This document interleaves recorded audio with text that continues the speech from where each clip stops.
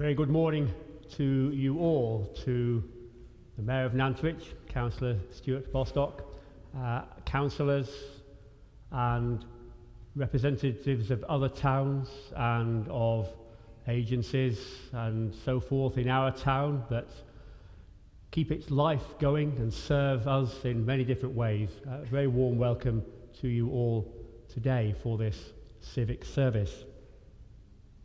After a brief interlude at the end of this service, there will be a short said service of Holy Communion for those who wish to stay for that. There are notice sheets available at the back of church. I'll just highlight one or two. As many of you will know, the COP26 UN Climate Change Conference begins next weekend. St Mary's bells will be rung on Saturday, following a walk by Sustainable Nantwich. And on Sunday, we're hoping to raise awareness by making our services carbon neutral. And to do that, we will encourage people to walk or cycle or car share if that's possible. I'm going to walk. You may we reckon that a donation of £1 per person will offset the carbon. So there'll be an opportunity for that. It's long term. We have an eco church group that will work on this, but this is simply to raise awareness. And at the back of church there are various things to sign up for: the Living and Love and Faith course, the big quiz night, and the All Souls service on the 7th of November for remembrance of loved ones. And the same evening the Tree of Light will be lit. So for the Tree of Light baubles, it's a civic hall to go for, and for names to be read in our All Souls service, there's a sheet at the back of the church.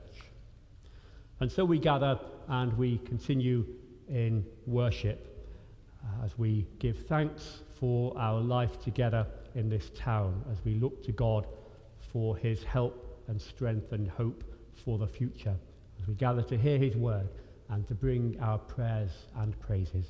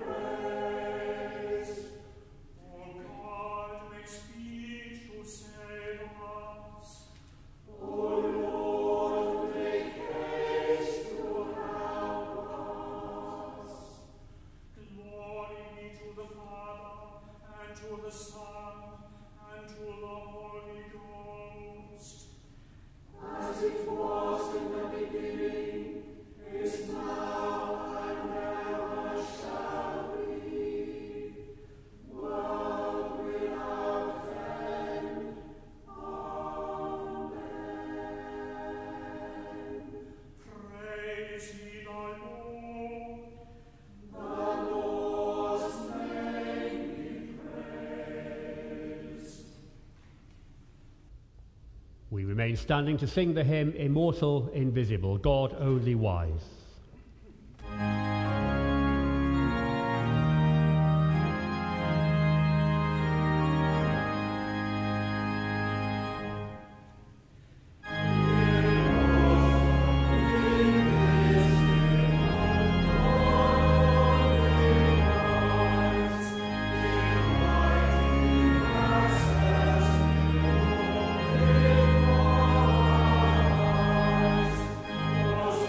Yes.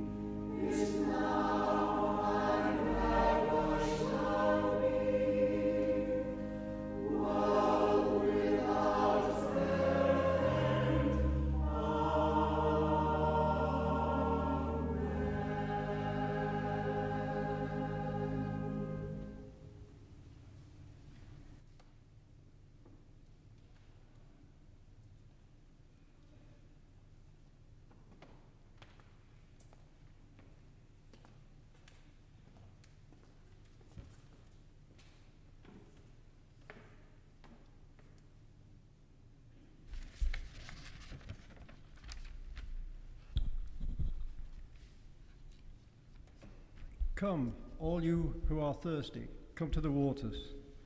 And you who have no money, come buy and eat. Come buy wine and milk without money and without cost. Why spend money on what is not bread and your labor on what does not satisfy? Listen to me and eat what is good, and you will delight in the richest of fare. Give ear and come to me, listen that you may live. I will make an everlasting covenant with you, my faithful love promised to David.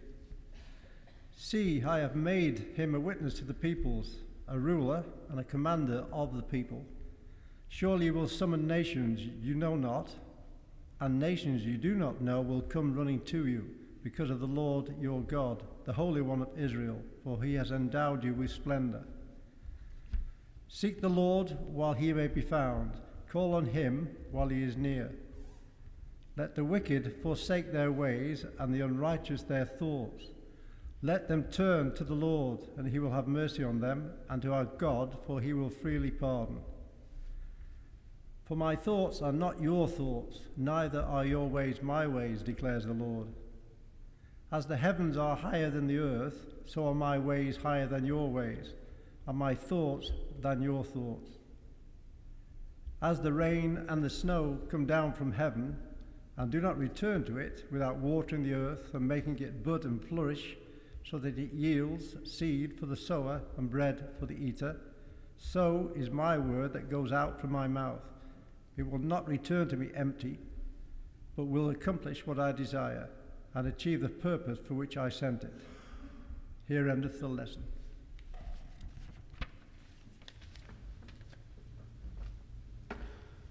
Let us stand as the choir sing the Te Deum.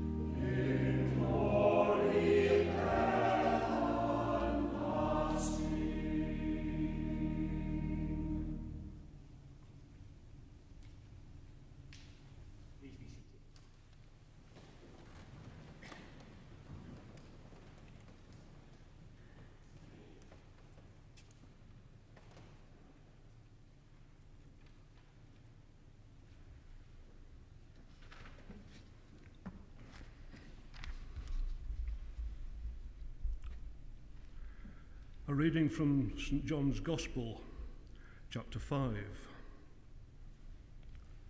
The works that the Father has given me to finish, the very works that I am doing, testify that the Father has sent me. And the Father who sent me has himself testified concerning me. You have never heard his voice, nor seen his form, nor does his word dwell in you, for you do not believe the one he sent. You study the scriptures diligently because they think that in them you have eternal life. These are the very scriptures that testify about me, yet you refuse to come to me to have life. I do not accept glory from human beings, but I know you. I know that you do not have the love of God in your hearts. I have come in my Father's name, and you do not accept me. But if someone else comes in his own name, you will accept him. How can you believe, since you accept glory from one another, but do not seek the glory that comes from the only God? But do not think I will accuse you before the Father. Your accuser is Moses, on whom your hopes are set. If you believed Moses, you would believe me, for he wrote about me. But since you do not believe what he wrote, how are you going to believe what I say? This is the word of the Lord.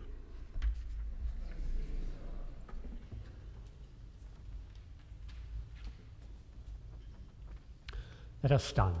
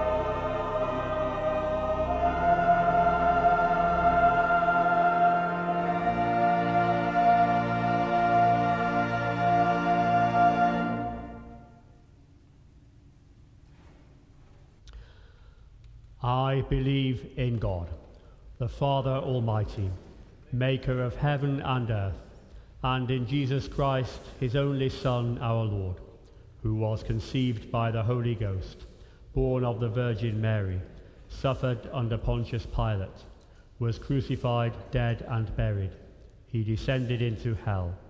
The third day he rose again from the dead.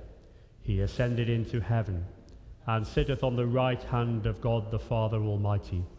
From thence he shall come to judge the quick and the dead. I believe in the Holy Ghost, the Holy Catholic Church, the communion of saints, the forgiveness of sins, the resurrection of the body, and the life everlasting. Amen.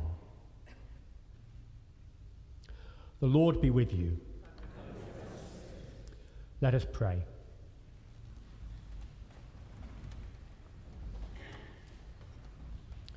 Lord, have mercy upon us. Lord, have mercy upon us. Our Father, which art in heaven, hallowed be thy name. Thy kingdom come, thy will be done, in earth as it is in heaven. Give us this day our daily bread, and forgive us our trespasses, as we forgive them that trespass against us. And lead us not into temptation, but deliver us from evil. Amen.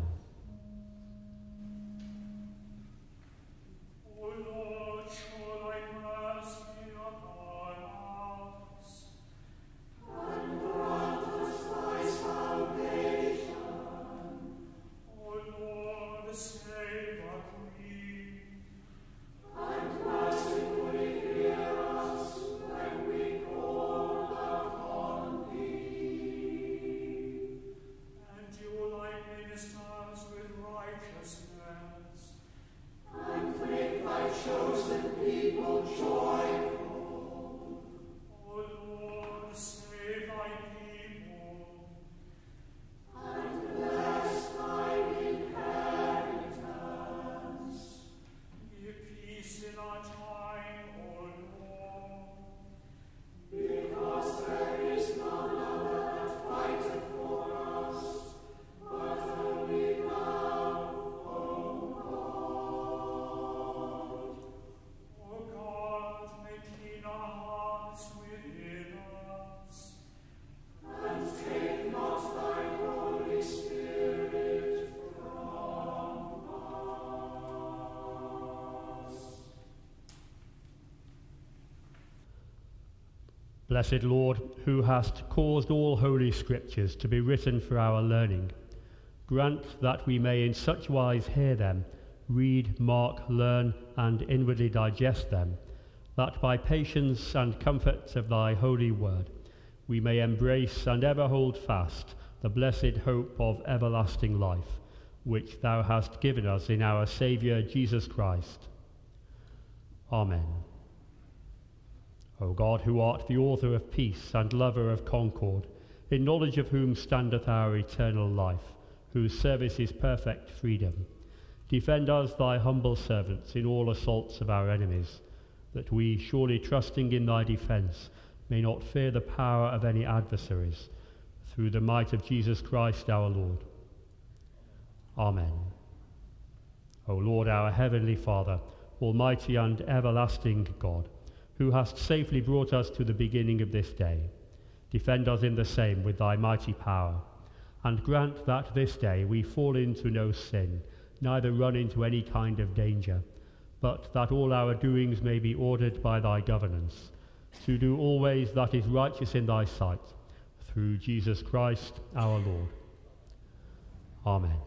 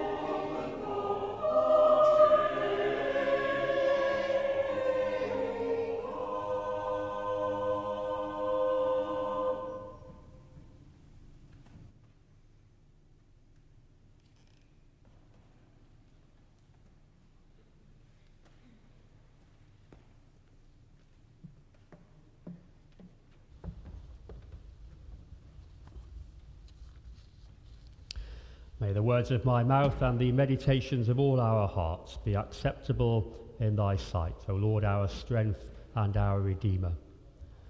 Amen. In the Old Testament lesson that our Mayor read, we heard that image from the prophet Isaiah of the rains from heaven, which don't return to the heavens without first watering the earth and enabling growth. And that's what we hope for anyway. And similarly, so the point of that image is, God's word won't return empty either, but it will come to us and achieve its purpose. They say that the best kind of rain is the steady, consistent sort, don't they? Rather than a deluge every now and then, which can dry out quickly before it's even got a chance to soak into the ground. And so we may ask, what is that word that can inspire us, that can feed us on a regular basis in our hearts and minds and souls, and enable us to prosper and to grow? We may ask, what has been that word which has helped Nantwich down the centuries to prosper, as indeed it has, and sustained itself and been able to be the town that it is today? Because it's not been without its setbacks, has it, Nantwich, if you look through its history?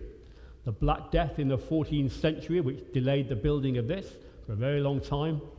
The Great Fire of 1583. The Civil War and the Battle of Nantwich in 1644. The cholera epidemic in 1849. And of course the First and Second World Wars. And most recently the pandemic, which we hope we are coming through now. What has sustained Nantwich through all this? We may speak of the advantages of geography and so forth that are there, but what has been the spiritual, refreshing rain? What has nurtured people's souls and spirits? What's given hope and purpose? Of course, the culture in those past centuries has been fundamentally Christian, and the church has been at the heart of public life through most of those centuries, including education and health in earlier centuries. We may think about what a former rector from here did during the cholera epidemic just in the 19th century. And we may think of that great fire in this town. And we've all seen that photograph of St. Paul's Cathedral in the Blitz, haven't we? Where the dome stands above all the smoke. Imagine what it would have been like looking from the Weaver up towards the church in that fire that night, when just about every building east of the river was on fire, and the church wasn't, that kind of stood above it. Now, of course, that's not by some special preservation of God. Churches can get bombed and burned like any others, but things like that can be a sign, can't they, of something permanent and enduring, to give hope for the future. That's why Notre Dame, I'm not Catholic, I'm not French, but when I saw it burning, you feel that something's threatened, that means something to us and has been foundational to our life. It's being rebuilt as it was. Today, of course, is very different, and we don't have the latest census data that we've all done in this last year. But it's likely that when the data does come through, probably nearly half of our town don't call themselves Christians today. And so we may ask, why do we have a civic service? Why do we have an event that's meant to kind of embrace the whole of the town's life in some sense, that is specifically Christian in this church? Well, the short answer that we might give is that the church is still established in our land and the Queen is the defender of the faith. The long answer is too long to give now, and the long answer might question whether that establishment is still a good thing, and that's worth us pondering. But one question worth pondering when we consider the tradition of our town and of our society and how we got here is the fact that our thinking in in recent times, recent centuries actually, has been very influenced by the idea of progress and evolution and science. The kind of thinking that's there in those words of Isaac Newton, who said that he could see further than others because he stood on the shoulders of those who went before. And when we're talking about science, that is how it works. It's cumulative. Today's scientists know more than yesterday's, and that's how it builds, because it's principally objective study, and one generation adds on that of another. But what about those more fundamental aspects of our lives? The wisdom of us as individuals, the wisdom of us politically, our choices, our desires and habits, the kind of environment that we create for our children to grow up in. Is it always one way, progress, where we always leave behind what is better than what went before, where we are always wiser than the previous generation? I think it's fair to say that that is not the case, and there are things that we can lose and need to relearn. And that's why, one reason why, we can make a good case for tradition as something which is living, like a fire we need to keep aflame today, rather than ashes that we're preserving just as in a museum. And where we may see progress in our time, in recent times, maybe in the rights of individuals, or the welfare of our people, or material goods, or even some of our values, we might ask what's the relationship with the history by which that came about, because all that grew from what was principally a Christian base. And we can ask whether that Christian basis is like a scaffolding which can be discarded and it can all stand there without it, or is it more like a foundation which, if you chip away at it, there's the risk of it all crumbling down? Are our values something that we can just kind of derive from first principles and choose what they might be, or establish them empirically as if by science? One of the reasons that so often people of other faiths like church schools, and like the fact that the church is established in this country, is that it does mean that there's an acknowledgement of an authority to which all of us are subject. There's no one body in our nation which is the ultimate authority in that sense. Not political leaders, not scientists, not philosophers, not the church, not the Queen, but all are under God, a sense that there is an authority to which we are all accountable, that we're not self-sustaining, that we need that word from beyond ourselves. And today in the church's tradition is what we call Bible Sunday, hence our hymns and readings are all centered around the theme of the Bible, and that it stands as an accumulation of wisdom down the centuries, and a life-giving word, we might think as Christians, that is like a rain from heaven that can soak into us and enable us to grow as a people. Each one of us in this town need hope for the future, need something which will enable us to remain positive and hopeful and confident in the face of adversity, and as our forebears have done, to seek to go forwards and to maintain Nantwich and its traditions. And today we give thanks for all represented here and the service of so many, and we look to God to be with us for the future. Amen. Let us stand to sing the hymn, Thou Whose Almighty Word.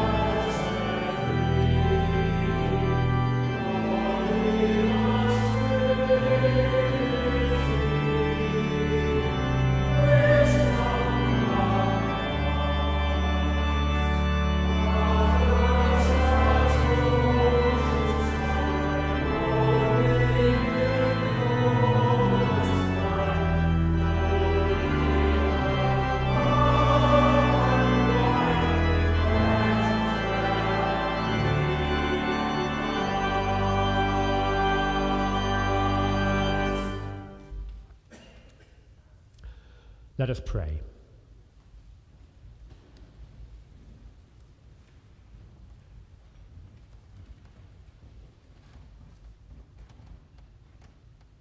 Let us pray for our Queen, especially as she has spent time in hospital this past week.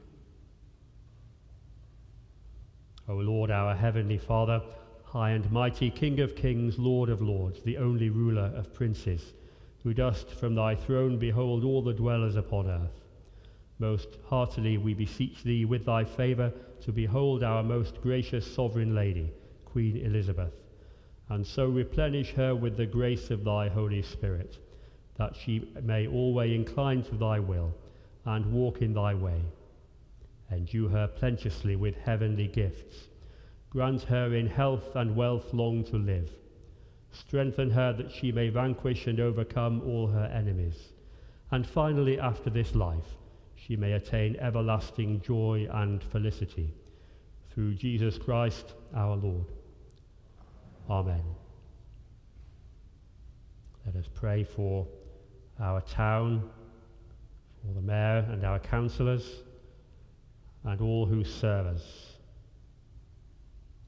O God, who has taught us to live in the towns and cities of this world, as knowing our citizenship to be in heaven, bless the people of this town, and guide with thy heavenly wisdom the mayor, councillors, and those who bear office in the same, that they may ever keep before their eyes the vision of that city which hath foundations, whose builder and maker is God.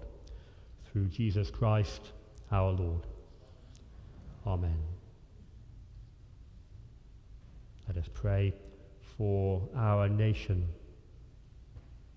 Almighty God, who hast wonderfully preserved and guided our nation through the years that are past, and given us a position of responsibility in the world, grant that we may be worthy of our high calling. Purge out from among us the sins that dishonour thee. Give us true religion, crown our faith with righteousness, and lift us up a holy people to thy praise and honour. Through Jesus Christ our Lord. Amen. Let us pray for ourselves and our life together. Behold, O Lord our God, our strivings after a truer and more abiding order. Scatter every excuse of frailty and unworthiness.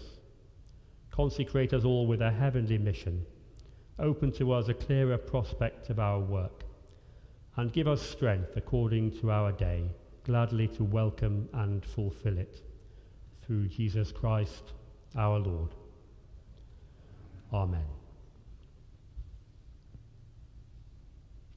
We stand to sing the hymn, Now Thank We All Our God. Amen.